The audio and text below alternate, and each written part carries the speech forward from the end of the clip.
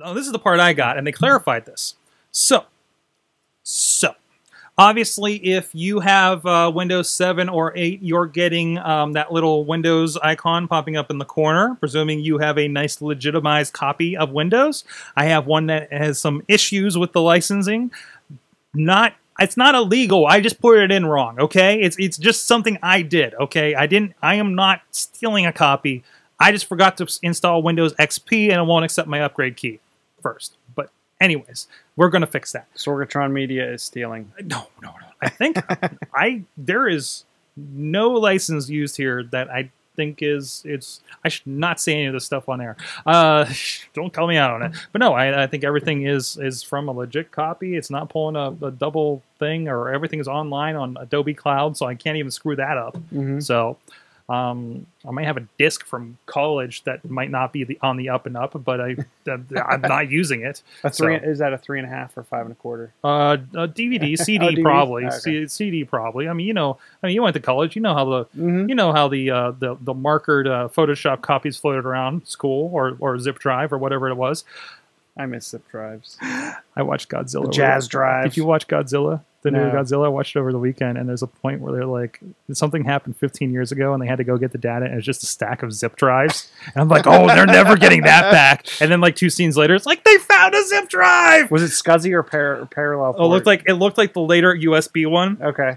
Anyways, I'm sorry. I'm sorry about that. No, if you don't know what a zip drive is, you have not experienced pain. Google iOmega zip drive. iOmega zip drive and Click of Death. Click of Death was the big I hated thing. that. And those discs weren't cheap. Apparently, the Art Institute was the founder of the Click of Death that I went to. So, anyways, what the heck were?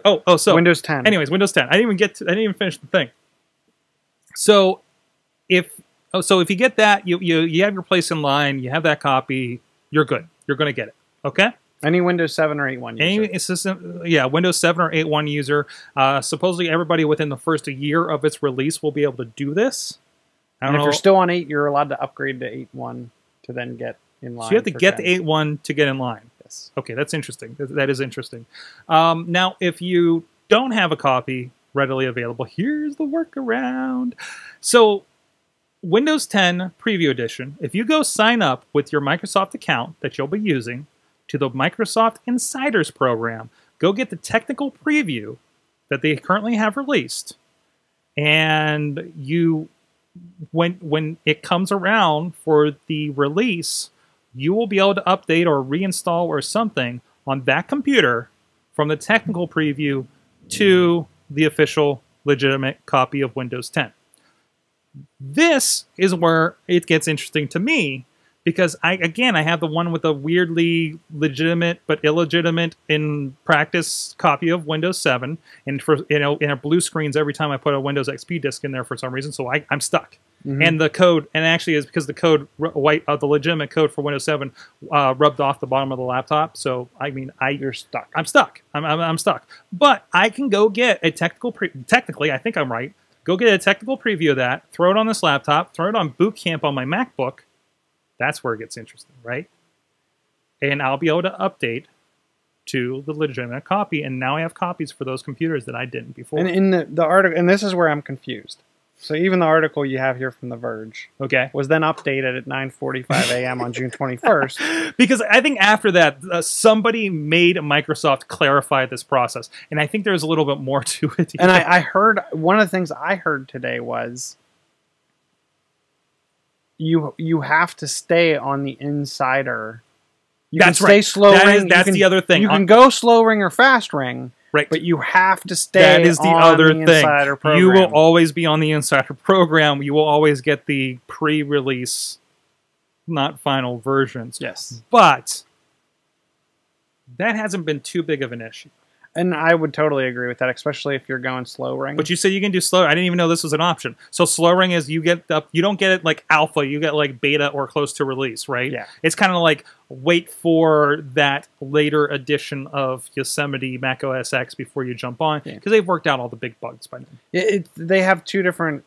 If you're familiar with Apple's Appleseed program versus the developer program, it's kind of along those lines where you're on a different release cycle, and your release cycle is the bug fixes for the last beta, whereas for the bug fixes for the last developer beta without the new enhancements that are part of the new developer beta. Mm-hmm. So it kind of gives you a little more stability. I will say I'm running slow ring. Right. Kraus is running fast ring. Of course he is. Of course he is. And he has had to rebuild his laptop once. So, and so the interesting don't thing do is, this. Don't do this on your main business computer. This is go out and download VirtualBox or Yeah. go grab an extra machine. Yeah, I mean, this is like I'm throwing this as my secondary OS on my MacBook and on an older laptop that I would like to have updated because I think it still has some life left in it, right? And we'll see. Maybe it won't. Maybe I'll put this on and it'll just not work. It runs on an Atom-based processor. With I 2 know, gig of RAM. I know, but I think there might be a hardware problem with this computer too. Okay. So I think, like I said, it blue screens when it tries to learn a Windows XP setup program. The interesting thing about the Insider program too is they actually do a lot of voting and a lot of gathering feedback, but they're not slow about it at all. Really? So they'll contact the insiders via Twitter or via whatever and say, you can get a fast ring update tomorrow, but we know that every AMD video card is going to have an issue and potentially reboot on occasion until we get it fixed. So read. What do you guys want? So read the release notes every time. They'll right? say, "What do you guys want?" And yeah. Depending on the responses, will be depending if they release it. So it's all about majority and feedback and everything like that. They just did it, I think, with Windows Phone too. Usually about 3 to 4 days. If they release something that they know is broke, after about 3 to 4 days, they will get a fixed version, and the slow ring user group will get that more polished, fixed version versus the fast ring. Do you mind putting up with some random reboots and blue screen type issues in your build? That being said, to your point, I mean, other than software and some drivers not being ready for Windows 10, so again, it's not. I haven't seen. I'm not putting issues. it on a primary or anything like that. This is just like it'd be nice to have this on. So, yeah. By the way, our couple.